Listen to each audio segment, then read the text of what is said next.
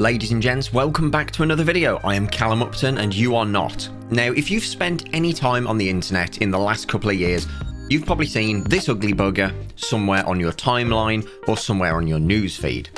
These ugly buggers are called the Bored Ape Yacht Club. They are, if you somehow don't know what these are, they are NFTs. They are JPEGs of monkeys that you can do absolutely diddly squat with. Nothing. They just sit there. I was going to say sit and look pretty, but they don't. They just sit there looking like the horrendous amalgamation of different art styles that they are. That is until recently. Recently, the founders of Bored Ape Yacht Club, Yuga Labs, have launched their first ever game. Surely, you might be thinking, Cal, surely this went wrong. And you would be incorrect. It didn't go wrong. It went horrendously wrong. In true NFT, crypto, Web3, blockchain, metaverse fashion. It did not go well. And the brilliant part about this story is that everything that went wrong is tied back somehow to the things that they said Web3 was protecting against. Yet it went wrong. So let's have a look at what this actually was. So the first ever Bored Ape Yacht Club game called Dookie Dash, yes, as in poo, because poo is funny. Haha, big memes. Well, I should probably explain to you what this is. Dookie Dash is essentially a endless runner style game where monkeys do the poo and you go through the sewer to collect things. And you can only do this if you've got a Bored Ape NFT. Which, you know, is to be expected. Grifters be grifting and whatever the saying is. Now, the point of this was that if you take part in this endless runner game with your ugly monkey will get upgrades to the NFT based on the score you get in this endless runner. Now, do you think that they did this as a game on the blockchain where smart contracts invoke new things that happen and it's all kind of authenticated through blockchain? Because after all, the NFTs are on the blockchain. Well, you would be forgiven for thinking that, because that would make sense. But no, of course, they didn't do that. Why would they do that? It makes sense. Instead, they released this game as a web browser game. Now, immediately, I'm thinking, well, Web3 is falling apart at the seams pretty quickly, so of course they're going to release it on Web 2, the inferior, less grifty brother of Web3. But I didn't quite expect it to go as badly as it did. Now, quite shortly into the release of this game that was going to run for 3 weeks, there were some problems. People were live streaming the game on Facebook, Twitch, and YouTube. And it became quite apparent that some people were getting insanely high scores consistently back to back in an almost inhuman way. Because, wait for it, cheating. Now, this is essentially a Flash game in browser that connects to a regular Web 2 server. And essentially this game is an endless runner with segments of a path procedurally generated as and when they are needed. But they are generated off what we call a seed, a string of numbers and letters that basically, if you use that seed in multiple levels, they will all play exactly the same. The level is generated off of that string of numbers and letters. Now, people figured out quite quickly, well, if we know how the game generates stuff based on the seed, surely we can predict what's about to come. And that's correct. That is the point of a seed. However, the user is never supposed to know how the thing is generated or the seed. They can know one and not the other, but never both. Because if they do, well, it's not random procedural generation anymore. It's kind of the player can literally know what's coming. Now, bear in mind that the stakes of this are pretty high. As in, if an ape has an extra trait on it and they're already selling for hundreds of thousands, if not millions, well, now surely they're worth more if they've got this extra trait. And in theory, yes, that's what crypto bros will see it as. So everybody needed to get these traits to be able to flex their ugly monkey in its true final form. So cheating was the way that this was achieved, because the game is quite skill-based, and I mean, we've seen the crypto bros, right? Nothing but two brain cells up there just vibrating to keep each other warm. So yes, cheating is the way that they accomplished this, and people made bots to look at the level generation and the seed. And you might be thinking, Cal, you just said that you should never put both things visible. This is where it gets great. So it was made with JavaScript, and basically they had a file that was full of rules on how to generate the maps based on the seed, which, by the way, the seed was visible to everyone because, well, it has to be for the, you know, server to tell the game to do the thing and people can see it. But just seeing the seed isn't bad. They don't know exactly how that generates a level. So people very quickly figured out that the level generation rules were in a file in a JavaScript file in basically plain text. So people made bots that read the rules, applied it to the seed, and worked out what segments of the level were coming next, and then had a bot just move their character to the places that it needs to be to avoid obstacles.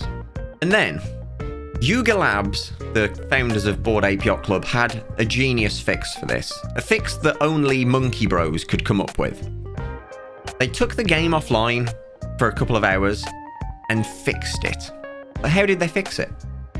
Well, according to a Twitter thread by ClearHat, what they did was they took down the game, encrypted the rules file, and then brought it back online. What they didn't do was change how the rules work in the rules file, meaning that anyone who already had the unencrypted file, well, it's the same as the encrypted one, but just already decrypted.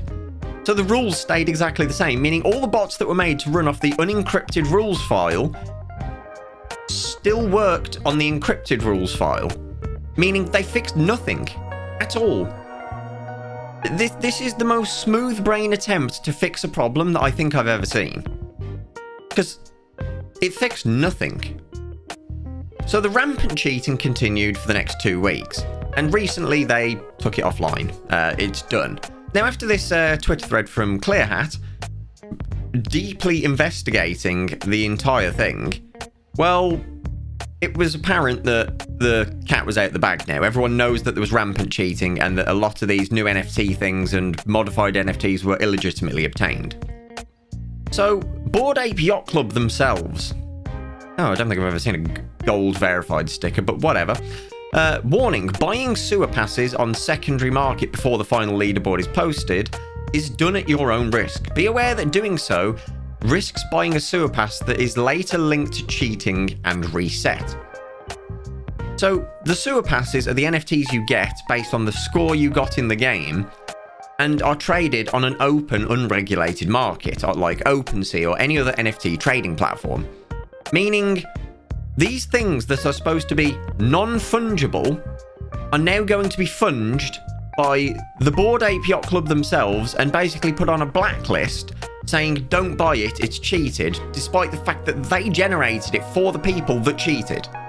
If your brain is just reeling right now, it should be, because none of this makes any sense. And then, of course, you've got the crypto bros that are saying this is why we should have hosted it on blockchain, hosted the game on blockchain, hosted it on Web3, not crappy Web2. No one wants Web2. Web2 it's dead to me. But the problem there is the exploit was done by being able to read a rules file that should have been encrypted. Now, if it was done on Web3 on the blockchain through smart contracts, literally everything would have been readable because that is the purpose of Web3. It's an online ledger, a public ledger, where you can see everything. You can read smart contracts, which would essentially serve as the rules for this game.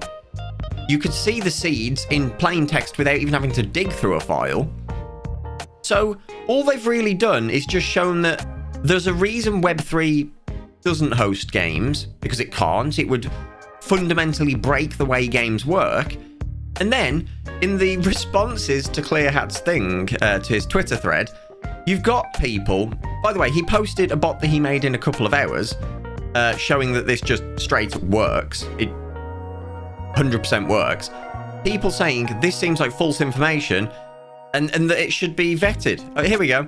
I think until this information is vetted, consider it completely unreliable. He's just shown you him doing it. And then even the crypto bros are just turning on one another. It's fantastic. The video seems pretty heavy proof. Yes, because he's done it. I thought you didn't like Yuga Labs. But okay, so that makes his information invalid on the fact that he's proven that the game was cheated.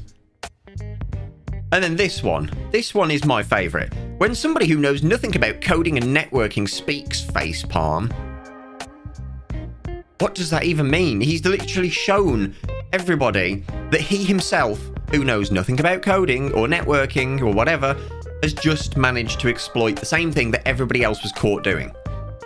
These crypto bros are angry because a lot of them were paying other people to cheat on their behalf, and they're now realizing that their NFTs are probably going to be blacklisted because this has all come out. What an absolutely crazy world we live in right now. I mentioned before that this seems like some sort of crypto advent calendar where every day something goes wrong, we can just open a door, you know. Who's gone bankrupt today? Oh, it's Do Kwon. I'll never understand this or why they so valiantly fight for something that is just falling off the face of a cliff. But it is what it is, I guess. Also, I am on my journey to 100k subs here on YouTube. If you are not yet subbed, I'm looking at you. Hit the button down below, like the video, leave a comment, do all the things that the gremlins on YouTube tell you to do. And as always, take care. A massive thank you to our patrons. You guys are absolute legends and I couldn't do this without you. After this video, I'm going to be live over on Twitch, playing some games, chilling. Definitely not playing Dookie Dash, that's for sure. I think that's gone for the foreseeable future. But hop over and say hi. And as always, I'll see you in the next one.